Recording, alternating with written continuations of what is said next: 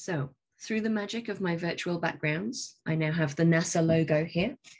So NASA is the National Aeronautics and Space Administration. It handles everything in the sky and in space. And it's an American agency, but the data that it creates is available all around the world for all countries to use. So the thing that NASA is most well known for is, of course, the space, the S in the NASA acronym. But it doesn't just handle space. It also looks at the Earth, because of course the Earth is a planet. It's the planet that we know best and that we have the most information for. It's also the planet that we need to know the most about because we live on it. So let's have a look at some of the good things that NASA is doing to help us learn about our planet. This is an animation made by NASA to show one of its Earth observing telescopes at work.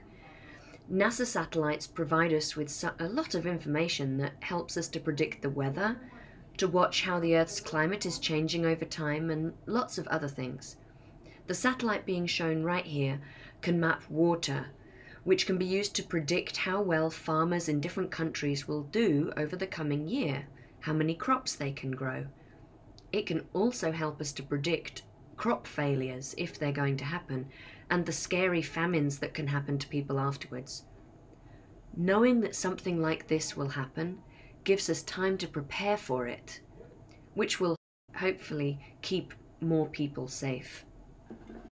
So, talking of keeping us safe, my favorite thing that NASA does is planetary protection. We're looking at all of the sky that we can and searching for asteroids that might hit Earth in future, especially asteroids that would cause an extinction event, like what happened to the dinosaurs. Because obviously we don't want that happening while we're alive, because it didn't work out very well for the dinosaurs. So, as well as looking at and searching for these asteroids so that we know if one is coming towards us, NASA is also working on how we could stop one hitting us. So, this animation shows one NASA mission that is due for launch this year. It's called the DART mission, which stands for Double Asteroid Redirection Test. It takes a lot of careful planning and carefully done mathematics to work out what to do. But the end result is very dramatic. We are going to crash a spaceship into an asteroid on purpose. The crash will push the asteroid and slightly change its direction. So I should make sure to say that this is a test. There is not an asteroid coming straight at us this year or next year. We're just getting ready in case we identify an asteroid that could come close to Earth in the future. If the worst happens and Earth becomes a dangerous place to live, which could happen if there was a large asteroid impact, or if our climate changes so much that it's not safe for us to be here anymore, another thing that NASA is doing is looking elsewhere in the solar system and finding out where there might be other places that humans could live. And that's why there's a lot of Mars missions at the moment. We're just going there to learn about it, learn about what resources there might be there. So things that we can use like water, ice, for drinking and for rocket fuel.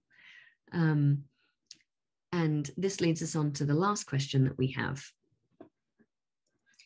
And that is, what would it be like to live on Saturn? The first thing that we can consider when we're trying to find out what it would be like to live on Saturn is the fact that it's much further away from the sun than the Earth is. As a result of being further away from the sun, it takes Saturn longer to go around the sun. A year on Saturn is about 29 Earth years. So on your 29th birthday on Saturn, you would be 1 Saturn years old. Another consequence of being further from the Sun is that the Sun would look much, much smaller in the sky from Saturn. You can see this picture taken from the Cassini spacecraft behind Saturn, looking back towards the Sun. Saturn is really, really big compared to the Earth, but it's not very dense, which means the gravity is similar to Earth, so that we'd be able to jump as high on Saturn as we would on Earth. But as you can see from our jumping man animation here, we can't stand on Saturn. It doesn't have a solid surface that we can stand on, but it is surrounded by solid things. Its rings are made out of dust and ice particles that are small to the size of houses, and it also has a lot of moons. We're zooming in on one of those moons now, Titan. It's the largest moon of Saturn, and it has lower gravity than Earth, so we'd be able to jump higher. It also has a thick atmosphere, but it's very different from Earth. It's cold there. There's lots of ice on the surface, and there's cryovolcanoes. They're not like volcanoes on Earth. They don't have rock and lava. They have ice and water erupting out of them. So if you're living at Saturn, you're more likely to be living on one of its rocky and icy moons. And the view that you would have would be quite spectacular. You'd have the ring system to look at, and you'd have at least 60 moons to see in the sky instead of Earth's just one. So thank you ever so much for all of the questions. I hope I've managed to answer all of them. And thank you ever so much, Acorn Class. It's been lovely to talk with you. I'm sorry I couldn't be there in person. Okay, bye.